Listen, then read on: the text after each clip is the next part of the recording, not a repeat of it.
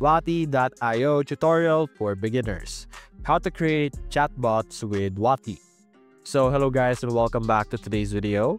So currently, as you can see, we're currently in Wati, and out of the many different features that you are able to do with Wati, we're going to be focusing in or on our chatbots.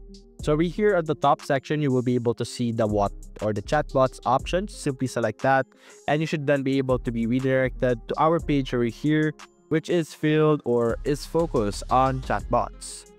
So we have chatbots over here, we have triggers over here as well, and so on and so forth. There are many things that you will be able to customize and modify, but with our from scratch, or starting from the scratch, you can simply click on add chatbot over here on the top right.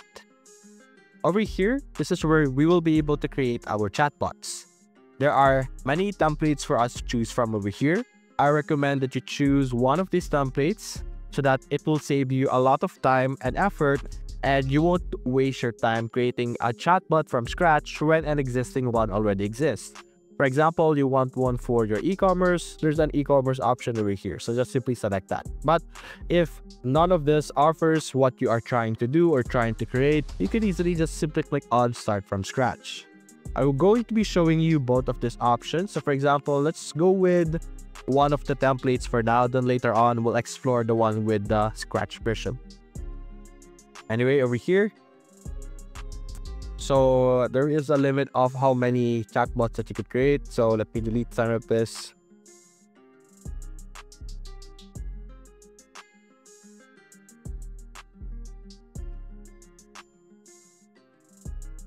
Well, let's continue with one of the available chatbots for now, since it's not letting us create a new one with our free account. But anyway, over here, there are different types of chatbots that we can see here. We have chatbots for real estate, restaurants, appointment booking, education, and so on and so forth.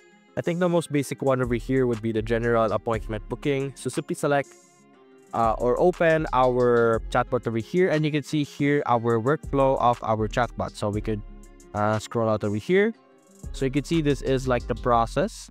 So the starting point over here is this section. So it will send a message, hey, I am, or how are you doing? So you could modify this to whatever corporation you are, or whatever message that you want to initially be sent to that person. And you could even set up some initial questions that are going to be available, for example, over here. So what this would look like is that in chat, there will be an additional, or before you could chat your own message, you will have the option to enter or search or send this specific message over here. Then over here will be the follow-up questions after this is answered, followed by another question, and followed by another question, and so on and so forth. And then you have your ending message over here. So this will basically be a chatbot for easy appointment booking. You could easily create your different types of booking over here, or your chatbot, using the different options we have over here on the left side. So you have the send message with no response required from the visitor. You are also asking a questions and conditions over here. So depending on the complexity of your chatbot, on how you want to build it, it would be different, of course. So for example, over here, we could have send a message over here. So we have message. So let's say we are in e-commerce platform. So we could say, what are you looking for today? Something like that.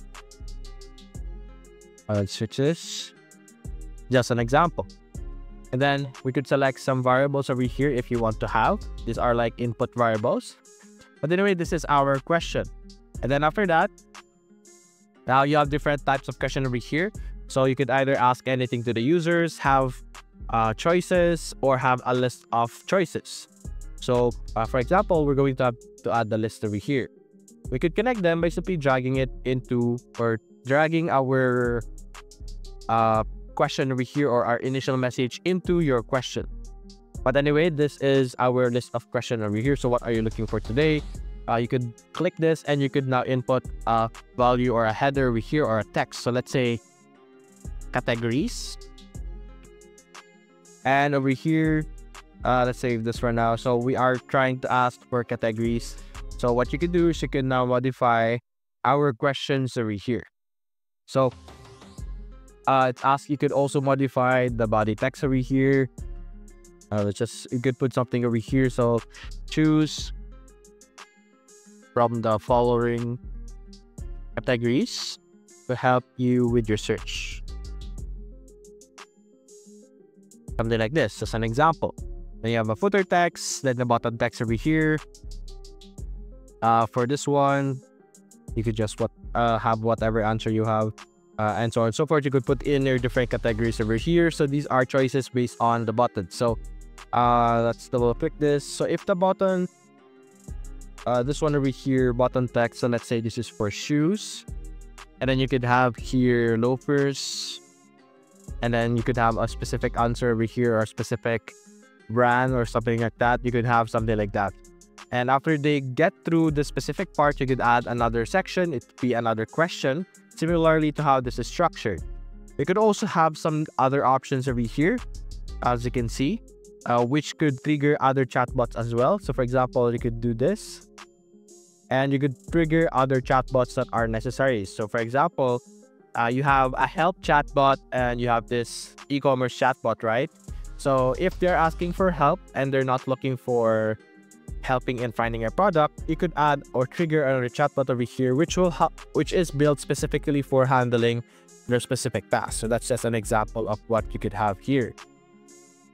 And you could also set up some conditions over here, wherein if something happens or if something is confirmed or something, you could type in or select available here. Then you could say if it's equal to or something like that. Basically, if something occurs, you could adjust or tell your code or your automation over here to do something else. So for example, over here, if the person chose a specific date that is already on a specific date as well, something will activate. So the green one over here if it's true, and the red one over here if it's false. So you could have that. Also, this will save you a lot of time as well. You don't need to drag and drop it. So let's delete this one actually. There you go. You can just simply drag it into your empty space and you will have the options on what you need to do over here or what you want to have. So for example, buttons, as you can see here. And then same thing, you could redirect what happens to answer 1 and what happens to answer 2. Something like that. So it's very straightforward. And let's actually check out one of the more complicated ones. So for example, the real estate over here.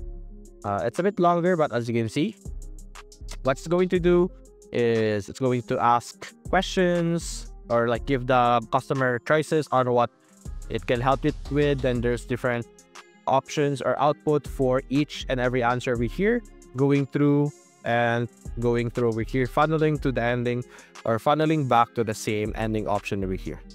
So that's basically how you will be able to create chatbots, and you can manage them in this page over here.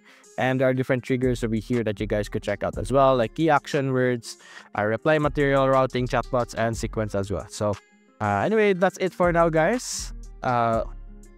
If you enjoyed this video, leave a like and subscribe. Thanks for watching.